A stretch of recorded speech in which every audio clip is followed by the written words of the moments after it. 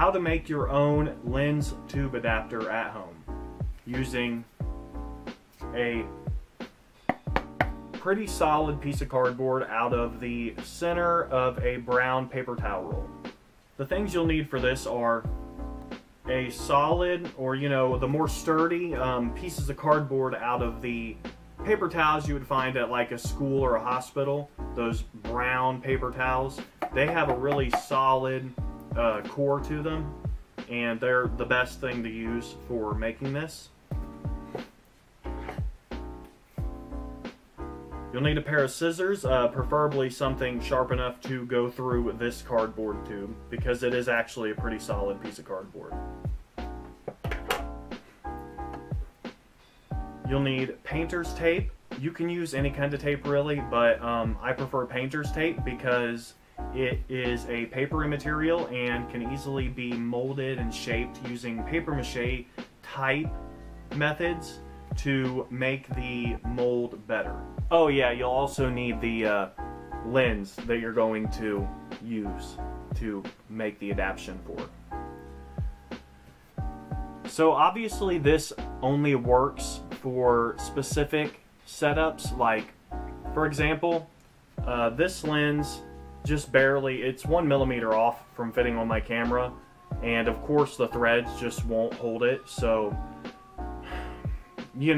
when you have a camera that the thread number, or the circumference of it, it's weird, right? It's like 51 millimeters. Nobody just has an abundance of 51 millimeter lenses. It's usually 52.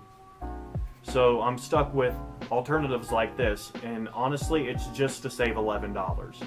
But say you're in a situation where you're not just being really cheap like me, and you want to put a lens on your camera that's pretty close to fitting, 5 millimeter range on or off, too big or too small within the 5 millimeter range, but you don't have the right size, period. It's just not the right size.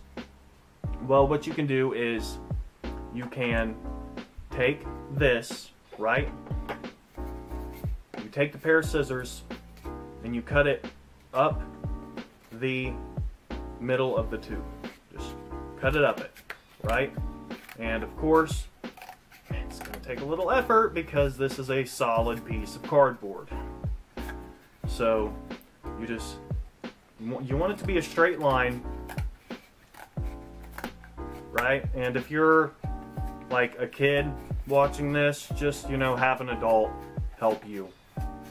I mean, like, you're gonna do whatever you want to do, but I'm gonna tell you that just so that your mommy and daddy can't get mad at me if you hurt yourself with a pair of scissors. So once you get it cut, you'll be able to separate it like that. So basically this is going to be expanded to fit around the outside of my camera. Not the part of the camera where the lens goes into the camera, but the part, okay. So basically you want this to fit around your camera, like so. So it will fit around my camera like this, okay? Just like that. Except, of course, this is way too much cardboard, and I kind of look funny. So as you can see from this picture, it's just sitting around the outside edge of my camera where the lens collapses into the camera. Like when you zoom in and out or when you shut off the camera, that little round piece where it goes back into there, it's sitting on there. But as you could also see, it's really long. It's too much. It's too much damn room taken up. So what we're going to do is we're going to trim this down this way now to our liking. Now remember to keep in mind that you want space for zooming in and out, because especially if you have a fisheye lens with a macro, or just like any lens that's like gonna be sitting in there as far as this one is. This one's sitting in here, I think about right here. This much, there's this much lens and length within this entire cardboard piece. So obviously, because it's a fisheye, I'll have to zoom in a little bit to eliminate some of the ring around the view, and to, you know what I mean if you've used a fisheye lens. Oh, you know the thing. Okay, so for mine, I know that my lens is going to take up about this, I'm going to guess around this much space within here, okay? So I want to trim off about that much. So I'm going to, and it don't have to be perfect. This is just me showing you what I do. It's DIY, and the best part about DIY is you can do this however the hell you want. You don't have to have a perfect setup as long as it makes you able to use your lens temporarily until you can get the proper setup. Which honestly I'm never, well, I say never, I'm probably not going to get the right setup for a while because new cameras are expensive and I don't have enough money to buy a new camera. This camera has to last me for at least a year unless I become more fortunate. Okay, so now you've got these two pieces and you're wondering, well, okay, but still the cardboard doesn't properly fit around the damn lens or whatever, right? And yeah, you're right, it doesn't. And you don't want the tape to get stuck to the camera and all that crap. So what you do is you've got this one half right here, right? And then you've got the shorter half. Well, you want to put that right over that, and what that does is that eliminates this gap from being exposed to the camera while it's sitting on it. And I know you're thinking, oh, well, this is going to be ugly and stretched out. Well, you're the one watching the video trying to get a tutorial for a DIY lens adapter, so don't be bothering me with that stuff. So basically it's going to be overlapping, and you know, that's totally cool, but what you want to do is you want to fit it around the camera. So you want to take off that extra piece and you want to sit it around the camera just like in the photograph I showed you that's also on the screen right now. And you want to take this piece and sit it on top of it while it's resting on there. You do not want the camera to be turned on at this time. You could damage the piece where the actual camera lens is held. So once it's on there and it's properly fitted and this line is covered up where the lens is at, then what you want to do is you want to make sure to take your lens and put it in the end that is not going to be attached to the camera, so that you make sure that it's properly fitting in there. So after that, you want to take your painter's tape and you want to basically you want to tape around the spot that's on the camera, right? So that you know that it's, you know, held together well and in place where you need it to fit on your camera. So once you have that, then you want to also tape all of this you want covered in tape so that it's held in place exactly where it needs to be according to how it is on the side the camera's on and the side the lens is in. Following me? I hope so, because I talk too much and sometimes I don't make sense. But I hope this makes sense. So basically you've got this side, the camera, it's sitting on the camera on this side with this cardboard piece over top of it. You tape that all together to make sure it's held in place exactly where it needs to be held in place in the exact circumference around the cardboard. This side is going to be the side your lens is on. And your lens, you're going to be keeping it on this tube adapter because this tube adapter is specifically for that lens to be sitting on that camera. Now you don't want this side to be taped onto the camera because you want to be able to take this tube adapter off.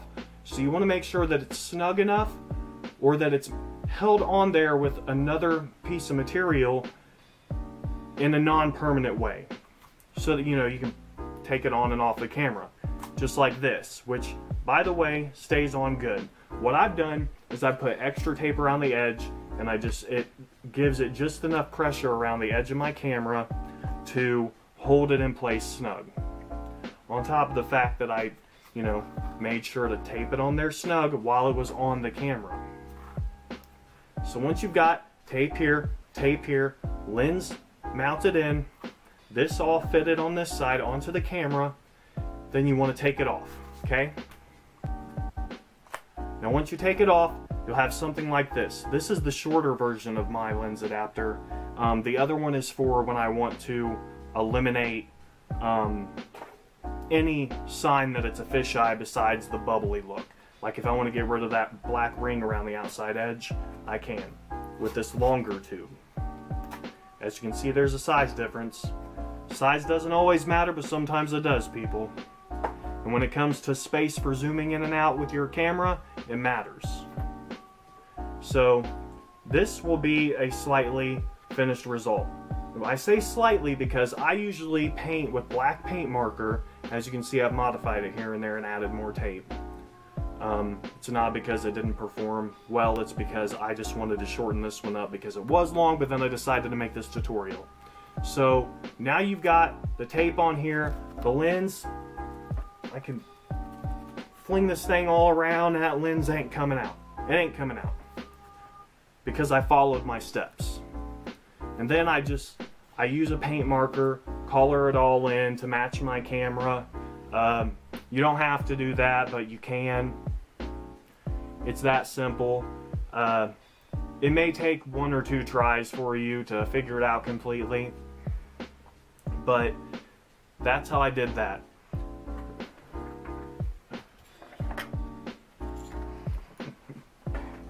So that is my tutorial on how to make a lens tube adapter.